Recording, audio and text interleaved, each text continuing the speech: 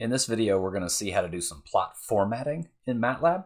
All the code that I'm going to show you works exactly the same in Octave. So I'm going to folder part 04 plotting right here, link to all this content in the description, select folder, part 030 underscore plot underscore formatting, open that on up. I'm going to run my code at the top here to clear everything, get my formatting all set up, and I'm going to scroll down to the first section right here. Now, I covered the basics of plotting in an earlier video, so this is going to be some nuance to it and adding a little bit of details to it. So suppose I want to plot multiple curves on the same figure. Now, there's a couple ways to do that. Hold on is the first one I'm going to show you. This is actually the recommended. I recommend this way of doing it at least. Control Enter. All right, and so you can see I've got the blue curve and the red curve on the same plot here. All I needed for this was to create my vectors of x and y values, plot those vectors, give it a title, give it x and y labels, and then say hold on. Literally the two separate words hold and on, and then any further plotting that I want to do is going to be layered on top of that original plot. If you don't put hold on, then what happens is subsequent plots replace the old plots, which is probably not what you want. Continuing on down, here's another option. Control Enter. Now, I added a third curve here for no particular reason, but there's three curves layered on the same plot. And you can do all this with one plot command, line 27 right here. So all you need to do for this one is pass to your plot function vectors of x and y values in pairs. So your first xy pair, your second xy pair, your third xy pair. I'm using the same x vector every time, but that is not necessary. You can use different x values and it'll still overlap on that same graph. However, some of the curves may sort of end abruptly earlier or later than the other curves because they stretch different lengths on the x-axis. Continuing on down. Now this third way to do it, I'll run it here, Control Enter. This third way to do it is to basically put all your y vectors in a matrix. So here I generate 4 different vectors of y values.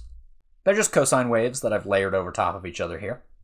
And then I put all 4 of those vectors as separate rows in a new matrix, which I have named Z, and then I plot my x values versus Z. Now this is going to use the same x vector with all of these y vectors. There's no simple way here to use a different x vector for just one of these y vectors. You'd want to use one of the other techniques instead if that's what you need to do. Continuing on down. So now I'm just going to layer in some new stuff. So we've got multiple curves on the same graph, and I've added in some formatting. So we've got a blue line here with diamonds marking each of the points. We got a red dashed line with X's at the points, and we have a black dotted line with circles at the points. This code right here is just generating my vectors, and then I plotted it all on one line right here. I would not necessarily recommend this. I think this is a good candidate for hold on, but I'll show another example of that later on with the formatting included. And if you wanted to plot it all on one line, what you do is you put in a pair of x and y values as vectors, and then in apostrophes, special symbols for the formatting that you want to use. So O for circles, K for black, colon for dotted line, double dash for a dashed line, R for red, X for X's on the points, D for diamonds on the points, dash for a solid line, B for blue. And that's all described in the comments right here as well. And I can show you how to look up all the additional formatting and coloration options momentarily in this video. We'll get to it. Continuing on down. Suppose you want to draw your lines thicker. Very easy. Put in your x and y vector into the plot command, and then in apostrophes, line width, and then how thick you would like your line to be. I believe the default is 1. So this will be 4 times thicker than the default. And when I run it, you can see that is a relatively thick line. Let's just double it briefly to see the difference. And there we go, we have a thicker line now. Continuing on down, so adding in a bunch of this stuff all together, Control Enter. All right, so I've got the same example from before. I used the same vector values, but I've added in a bunch of different formatting and I've changed the line thickness. Now I did do this all on one line of code, which I think is a bit excessive. It runs way off the screen here, and I have to even scroll further to the right to show it. And this line width 3 applies to all of the lines that came before it. If you don't want that, if you only want certain lines to have one thickness and then different lines to have a different thickness, you need to do it in a different way. So scrolling on down, This is where I think hold on really begins to look like the easier way to do this for us. So in this example, I'm going to use the same vectors. Let me run this, Control Enter. There we go, that's what it looks like. It does look different than the previous because I'm running this differently. But I've got the same vector values. I say hold on at the beginning. Until I say hold off or close the figure, hold is going to stay on. All additional plots that I do are going to be layered on that same figure. And then I just do 4 plots. I do a different plot for each of those curves that I want drawn. I think this is easier to read. I can tell which plot is black with circles and a dotted line. I can tell which one's red with a dashed line. Here I have dashes and dots with a green line. And that is the only one that has a line width of 3. The other ones are going to have the default line width. And then I'm adding titles and axis labels to all my graphs. I think that's a good idea, good habit to be in, so I'm demonstrating that here. Now, how do you look up and see what all your formatting options are? Well, help plot is what's going to work out for you there. Run that section, and you can just type it into the command window also. And now there's a lot of text here, but I'm just going to scroll on up to this really useful table right here. And we can see some of our options. Because I made the font size so large, I can't quite fit it on the screen. Maybe I can. No, not quite. Anyway, so on the far left side, we got our color options. So just use one of these symbols, and you'll get the corresponding color.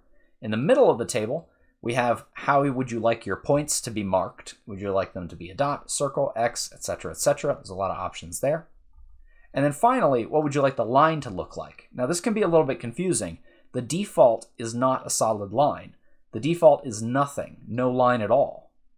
So if you want a solid line, you need to use just the dash. But if I go back over here, for example, on, I don't know, this plot right here. So I'm going to change the black one to not have dotted or anything, right? So if I just get rid of the colon here, so it's just circles and black, and rerun it, we can see that there's no longer a dotted line between those. And by the way, you can zoom in with your mouse wheel and look more closely. You can also click and drag on the figures to look at different parts of it. Continuing on down. Suppose I want to not manually zoom in, but I want to write some code that's going to focus on a particular part of my graph. Well, let me run this section. All right, and I generate 2 figures with this section. And these are actually graphs of the same data. It's just that the graph on the right is actually zoomed in on this left side intersection of the graph on the left. And the way I did that in the code, so of course I plotted one with hold on. I used figure to display a separate figure, turned hold on for that separate figure, graphed the exact same data. So when you look at the code here, you'll notice it's the exact same graphing data except these 2 lines right down here. I create a vector of 4 values, and then I pass that vector into the function named axis. The 4 values are, in order, minimum x, minimum y, maximum y. And you can see on the graph itself, x-axis goes from 1 to 2.5, y-axis goes from -2 to +2. I don't need to name my variable axis specs. That's just a name that I came up with for axis specifications. You could just name it A or B or whatever. Axis is the name of the function though. That's built in. That's not something that I just decided upon arbitrarily. Now you can do the exact same thing on one line of code. My only issue with this is that people tend to forget the square brackets. So don't forget the square brackets if you want to do it all like this. You can't just pass in 4 numbers without the square brackets. Axis takes a vector of 4 numbers as its input. Continuing on down, how would we put a legend on our graph? How would we just write some text directly onto the graph? Control Enter. All right, so similar to previous examples, except I've got this legend up here in the upper right, and I've got this little text right here. It's a little bit hard to read, but epsilon, display my text right there, roughly in the center, a little bit to the left. Now the graph itself is pretty much the same code that I used before, so I'm going to skim past that. Here's how to include a legend.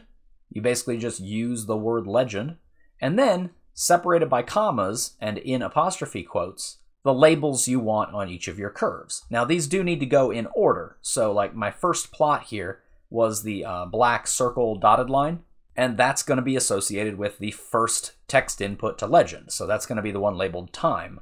And then the second one here is going to be the one labeled temperature, and the third one is going to be the one labeled cos(x)4. And we look at the legend again, and that is in fact how it looks.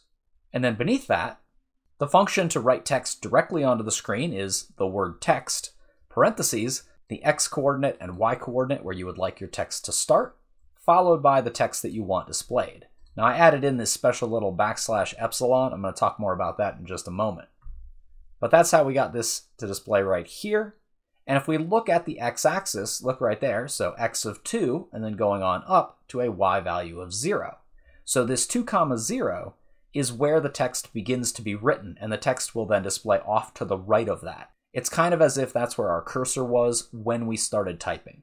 Continuing down to the next section. Okay, so what was the deal with that \epsilon? And furthermore, how did I get all this weird text to appear? My title is 3 Greek letters, alpha, beta, gamma. My x-axis label is H2O is first with a little 2 and a ST raised up above the 1. And my y-axis is an integral. Now, never mind the plot here. I just thought this was a very pretty looking plot. I don't even really know what the peaks function does. I just know it generates this pretty graph, so I'm using it as an example here. But I want you to focus on the text aspects. So you can use / and then certain key terms to display something other than literally the word alpha.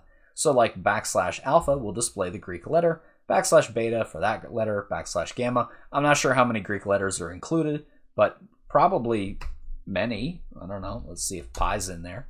Yeah, great. Pi's in there as well. So probably a lot of those. A variety of things.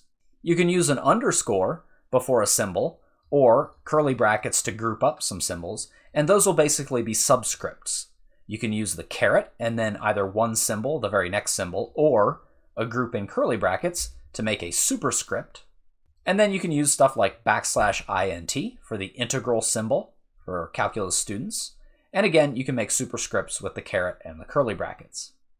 Also in this example, I have used then comma font size to increase the font size just to make it a little bit easier to read. This font size works regardless of whether you're using this special text.